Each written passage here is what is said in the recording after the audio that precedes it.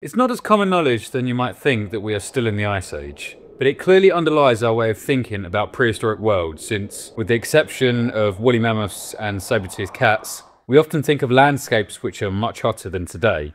And this much is true.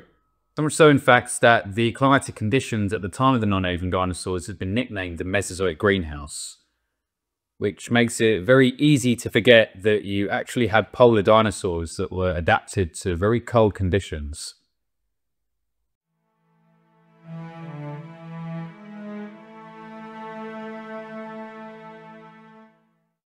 During the age of reptiles, average global temperatures fluctuated but were around 6 to 12 degrees Celsius warmer than they are today. Which may not sound like a huge amount, but remember that's an average with extremes outside of those numbers existing in certain parts of the world. As such, no ice caps were present on Earth, nor had they been since the late Permian 30 million years or so before that.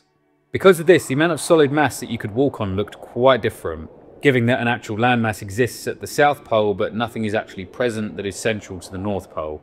During the first part of the Mesozoic, in the early Triassic, the North Pole probably had a little more land as Pangaea began breaking up, but it soon began spreading out as the Antarctic continent moved further south while still conjoined with Australasia and India. As the Arctic spread out around the perimeter of the North Pole, certain landmasses built up the Antarctic, and in terms of both poles, this is where things stuck for a while, at least until the late Cretaceous. This is where the Indian and Australasian subcontinents split from Antarctica, meaning that any dinosaur found in Australia and India from the late Cretaceous onwards do not count as polar animals. In terms of what it was actually like to live at either pole, conditions wouldn't have changed a huge amount across the Mesozoic, but there was a temperature drop during the early Jurassic which was low enough for ice caps theoretically to form, though it's not confirmed whether or not they actually formed or not. Temperate forests reached as far as they could before hitting any ocean, with somewhat warm summers and winters where it likely snowed. Essentially, the polar climate at the time would have felt very homely to those that live in Europe or the more northern regions of the North American continent, with annual mean temperatures being around 6.3 degrees Celsius, the warmer months hitting around 14 degrees Celsius, and the winter getting as low as -10 degrees Celsius. The only thing they wouldn't find so homely would be a feature that is still present to this day, and that's perpetual nighttime for half of the year and constant daylight for the other. This is actually the main reason things got so harsh during the winter rather than low temperatures, since plants did not have access to their main food source, so only the hardiest flora could survive here, such as ferns and horsetails. So as you can probably guess, less nutritious plants means that only the hardiest fauna could survive here year round as well. Most of the animals you could find near the poles at the time likely migrated south during the winter, but there are some with adaptations that seem to imply they could handle the dark winter, so let's take a look at them. Now unfortunately we're going to have to skip over the Triassic because there aren't actually any dinosaur-bearing formations that we know of that would have pertained to either pole at the time. And as far as the Jurassic is concerned, we've only got one formation from the South Pole that shows any sort of dinosaurs. The Hansen Formation is in what is now Ross Dependency, a section of Antarctica claimed by New Zealand, and is from the early Jurassic. The biggest danger for dinosaurs here at the time were the regular volcanic eruptions rather than colder temperatures, but it still would have seen darker times of the year. Only two species have been named from here, those being Cryolophosaurus and Glacialosaurus, but many other indeterminate specimens have been exhumed, including sauropodomorphs such as Massospondylids and Lesomsaurids, theropods such as Coelophysidae, and another ornithischian of unknown affinity. Now it should be noted that Antarctica was still very much attached to Africa, South America and Australia at the time, making up Gondwana. So many other Jurassic dinosaurs from those continents likely would have ventured this far south at some point. Now if we really want to sink our teeth into true polar dinosaurs, we need to go to the Cretaceous. Sticking with the South Pole, we can not only count dinosaurs found from James Ross Island of Antarctica, such as Antarctopelta, Morosaurus, Antarcticavus, and Imperabator, but we can also include the very long list of Cretaceous Australian dinosaurs, since it was still attached to Antarctica for at least part of it. Of course, the southern part of Australia was at least low enough to be counted as polar once it did drift apart from the rest of Antarctica. So we can also include Muttaburrasaurus, Minmi, Weewarasaurus, Wintonotitan, Savanosaurus, Australotitan, Liaelinosaura, Australovenator, Rapator, and many others. Now again, these dinosaurs would have had the opportunity to migrate north during the colder, darker months, but some dinosaurs show adaptations that imply that they might have stayed. Liaelinosaura was one such dinosaur, with Walking with Dinosaurs famously showcasing how these little guys got through the year. Liaelinosaura had particularly large orbits for its size, which is a common trait seen in animals that are specialised for low light conditions, a handy trait when you're living in months of darkness. Then of course there are the theropods that would have potentially taken advantage of this food source, such as Australovenator, a megaraptorid that would have been just about the right size to be able to get by on a Liaelinosaura or two. Moving up to the North Pole though, we see a few more famous faces. Again, the Arctic, much like today, had no landmass of its own, instead with its terrestrial areas being around the perimeter poking through from the other northern hemisphere continents. One such formation that shows this can be found in the northern parts of Alaska, which would have fallen within the Arctic Circle at the time, and that is the Prince Creek Formation. At the time this was the part of western Laramidia that poked into the Arctic Circle, but it does show quite a few dinosaurs that would have roamed around the more southern parts of Laramidia, some of which are found in the most famous formation, Hell Creek, which I'd talk more about here. Some hard hitters were found here, such as Alaskacephalus and Pachyrhinosaurus, a few other indeterminate leptoceratopsids, Thescelosaurines and Lamiosaurines, and the famous and gigantic Edmontosaurus. Theropods here include Saurornitholestes, the famous Dromaeosaurus, tracks from a Therizzinosaurid, Troodon, and the Tyrannosaurid Nanuqsaurus. Now much like the southern continent, this would have seen its fair share of nighttime for a few months of the year, so any dinosaur found here stands a good chance of being able to stand the harsh conditions of the area. But two questions remain.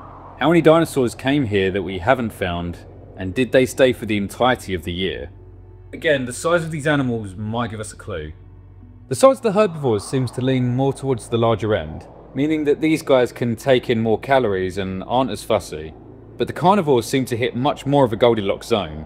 The troodontid remains are much larger than most others found in the world, and the tyrannosaur remains are also pretty big, but not quite as big as many of its other relatives around the world at the time. Now, a herbivore would not need to be so specialised to munch down on flora year-round this far up, but a predator the size of T-Rex would need to be able to pick from a very wide array of animals to get its calories from, which we don't find here. In short, only certain herbivores were generalist enough to feed here year-round, which restricts the size and diversity of carnivores that can also feed here. So that amount of diversity certainly implies that these dinosaurs were capable of living in these areas year-round. In other words, the carnivores hit that sweet spot of being big enough to not be losing too much heat, but also small enough to not need as many calories as a high heat environment can bring. So we may be seeing carnivores that live here year-round, living on the herbivores that spread out when the season favours it, and getting by on the herbivores that can manage to stay here in the harsher months. Look, now I'm no hunter, nor do I endorse such an activity when there's not actually a need for it. But if you want to tell me what dinosaur you think would give you the best winter coat to explore the Arctic, let me know down below whilst I answer today's questions. The first of which comes from Laura Chapel 6795. Paleodiction, what do you think is doing that?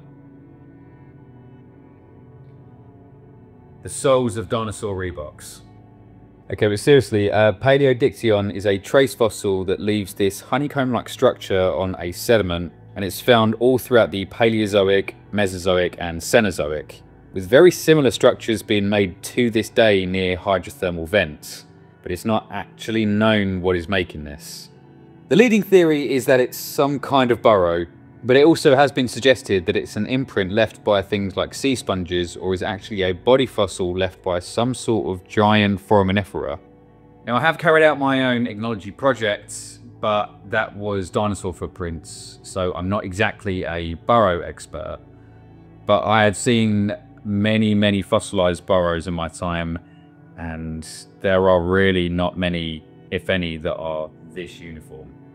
The hexagonal patterns left in this fossil are very precise, which doesn't discount a burrow altogether, depending on what the burrow was used for or how it was made, but I just find it fairly unlikely and would put it down more to the latter theories, that being a body fossil of some sort of organism. Again though, please take that with a grain of salt, because there are other people out there with a lot more expertise on this than me that would definitely disagree. Our next one comes from J-S4T3I, who has asked, maybe on how we figured out or think dinos were warm-blooded and lived in all climates. Fitting. Ooh. Okay, so the answer to that is a very, very long story after nearly a century and a half or so of research, but I'm going to try to summarize. The first thing to bear in mind, though, is that thermoregulation is made up of a lot more than just warm-blooded or cold-blooded. It's actually a bit more of a sliding scale, and animals have come up with a plethora of different ways of achieving homeothermy, which is basically being able to maintain an internal body temperature regardless of what the outside influence is. I mean, unless the outside influence causes death. First up, we know that they lived in variable climates simply because we found them there, and plenty of traces left in the rock record can give us an idea about what kind of environment was around at the time, such as what types of plants were around, and isotope analyses telling us how hot or cold the area was. Then we've been able to find certain signs in the morphology of dinosaurs. Warm-blooded or endothermic animals live much more active lifestyles, and things like limb morphology in dinosaurs show that they had bodies capable of such lifestyles. Bone histology has also been handy in surmising the thermoregulation of dinosaurs as well, with microscopic growth patterns of many dinosaurs lining up more closely with endothermic animals such as birds rather than other reptiles. Speaking of birds, we know that many dinosaurs have feathers, which are excellent heat insulators. And you don't need to stop heat from leaving your body if it isn't really producing any. Then in the case of many dinosaurs, well, arguably most dinosaurs, simple maths can tell us that their form of thermoregulation was something known as inertial homeothermy, more commonly called gigantothermy. This is where an animal's sheer size means that heat takes a lot longer to disperse from the body. So any heat gained or produced by bodily functions at that magnitude will stay around almost indefinitely. And spoiler alert, dinosaurs got pretty big.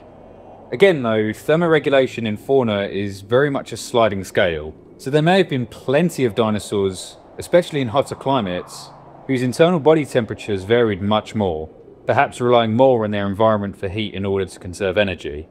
Anyway, as always, I really appreciate you submitting those questions as much as I appreciate everyone else for watching this far into the video. Please consider subscribing if you haven't already, so that I can catch you guys next time.